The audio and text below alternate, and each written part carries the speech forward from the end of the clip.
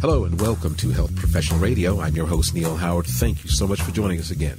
Going to be speaking this evening with Dr. Gail McIntyre, CEO of Aravive Incorporated, and she's joining us here on Health Professional Radio to talk about the urgent need for improved therapeutic approaches to treat patients with ovarian cancer who are resistant to standard care therapy. Welcome to Health Professional Radio, Dr. McIntyre. Thank you. Well, I did, of course, mention that you are CEO of Aravive Incorporated. Give us a bit of your background and then talk briefly about Aravive's mission. Sure. So my formal training is in biochemistry and biophysics, actually, and I'm board certified in toxicology. I spent 30 years in the drug development business, started out as a technician at the Dana-Farber Cancer Institute, and really have a passion for developing cancer compounds. So I'm thrilled to be at Aravive, where I think, my 30 years now have come to a really good point, and we have a really promising compound that we can talk more about. Now, is Aravive strictly a cancer research organization, company? It is. We're primarily focused on cancer as well. We do have a discovery program that could go into fibrosis. There's some overlap there, but we're primarily focused on oncology. Now, we're going to talk this evening briefly about standard of care resistant ovarian cancer. Let's talk about ovarian cancer. Who exactly is, how many are suffering from ovarian cancer, would you say? Sure. So this is a scary disease. It's the fifth leading cause of death of women in the United States. Mm-hmm. It strikes women of all ages, races, and in the prime of their lives. And it's frequently called the silent killer, because by the time the patients seek medical help, the disease has advanced. And that 70% of the patients are actually diagnosed with advanced disease. And 5 years later, less than 50% of them survive. So it's a very, insidious disease.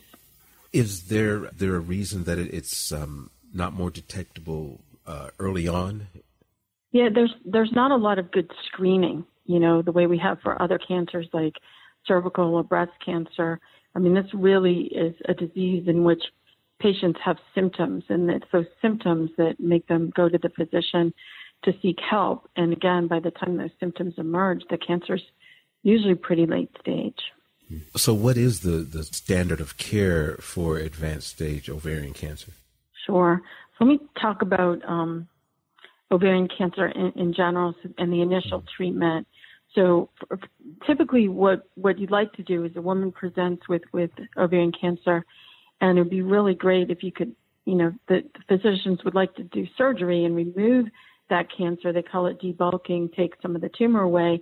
And then what they'll do is typically give patients chemotherapy, and it'll usually be a platinum-containing regimen. So, for example, the patient, after having surgery, would get carboplatin and paclitaxel. But the tumors can become resistant to the platinum chemotherapies. And once they do, that's where the prognosis is poor, and that's where we're focusing right now.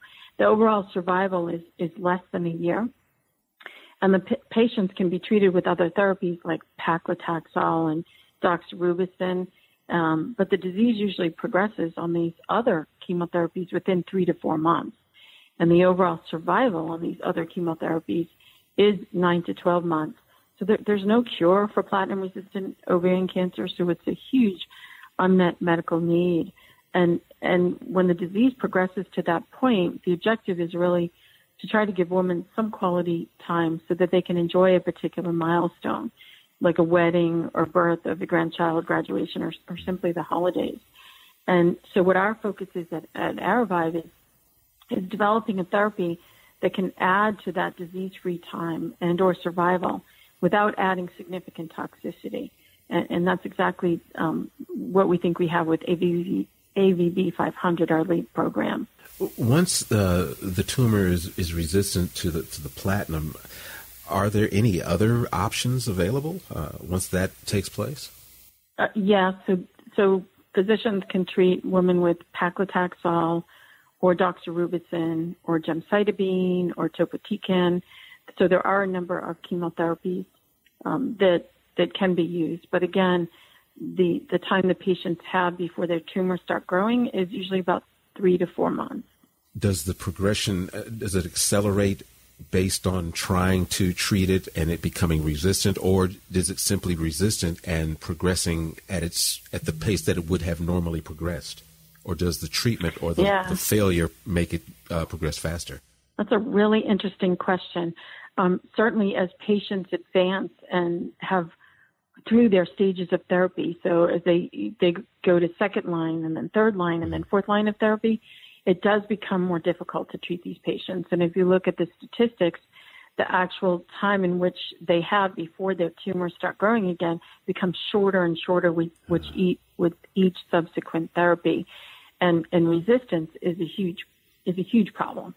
And that again is what our therapy targets is the resistant tumors. Now, exactly what is this therapy that you're testing? Sure.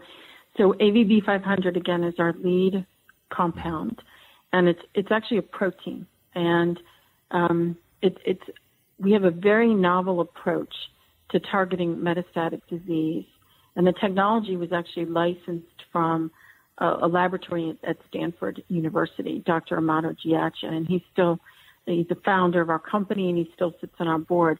And let me talk a little bit about the biology. So AXL is a kinase that sits in the cell membrane, and it's activated solely by a protein called Gas6. And the binding of Gas6 to AXL starts certain processes within the tumor cell that result in the tumor becoming able to migrate or move around and invade healthy tissue. And again, this pathway is also implicated in resistance to cancer therapies. And Aravive's lead compound actually is what we call a soluble AXL decoy protein.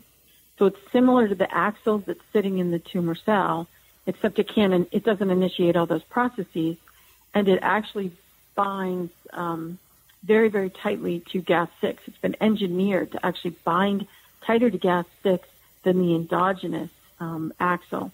And so what happens is this protein, when you put it into, say, a tumor-bearing mouse, what you'll see is the AVB500 mops up that Gas6, and it removes it from the system. And by mopping up Gas6, you now don't have a protein that's going to bind to and activate AXL and start all these downstream processes that result in invasion and cell movement and basically metastasis.